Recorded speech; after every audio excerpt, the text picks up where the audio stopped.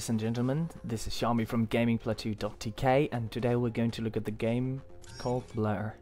It's a typical racing game. Besides, in this game you actually get to crush your opponents and they will crush you eventually. I just want to say that normally I don't play racing games because I am very bad at it. But let's see how it goes. So this is your loading screen.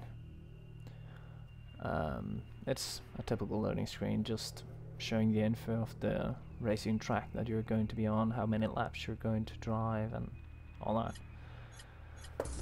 Okay, here we go. Don't worry, this is not a bug in the game or anything else. It's actually supposed to be there for some odd reason. That green car's me.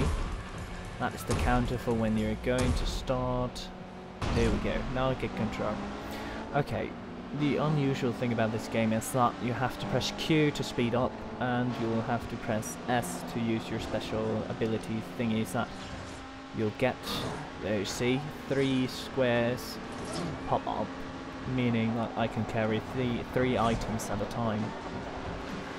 The game Blur is actually quite good made, the quality is great, the sounds are actually okay. I actually thought it would be a lot worse than it is, but apparently I was wrong again, and there I missed the power-ups. Anyway, those were the power-ups that you saw, and they will be able to blow you up or give you extra speed, or yeah, he just got extra speed but crashed into the wall, so that doesn't really count. The green bar in your back mirror is your health bar, so to speak. If that one goes down, you'll be reset. As you can see there, now I get this mine bomb thing after me. You'll be able to see that every time I get this red bar in the bottom of the screen. And trust me, it's annoying as hell. Those are lightning fields. You would like to avoid those since they kinda crash you a lot. I think it's 2 hits by them and then you're dead. And here comes another.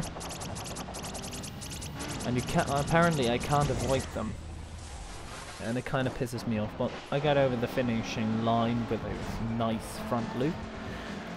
And as said, the graphics are actually good, and now I understand why the game is called Blur. If you look at the road, it's all blurry because it's moving so fast, we're racing so fast, those were bombed.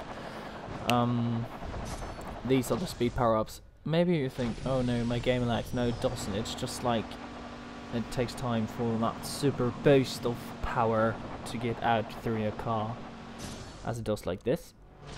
And I love that it actually slows everything down, not only the car but also the music is just like so it's actually quite amazing that it's actually the first time that I've actually been hooked on a racing game. It's normally nothing I would do or play because normally I don't like them, but Blur is actually one of those games that is worth playing. And yeah, if you have Blur, I understand you. If you don't have it or own it, I would recommend you buy a copy of it from your local game store or something. If you have a GameStop or a game shop that sells old, not old, but used games or such, if you can't find it in GameStop or anything else. I usually buy all of my games in GameStop, but we also got another game shop that has a lot of old games instead. I don't know how I would translate the name to English, but it's called The Reading Horse. I know it sounds stupid as hell, but it actually has a lot of old games that I didn't even think were possible to get in more. So if you don't have Blur, you like racing games, you like Total Destruction, like Burnout, or some other games that has Total Destruction as a car game, I recommend getting Blur. It's fun to play. There is an online part as well. This one is offline, but get your hands on Blur if you really like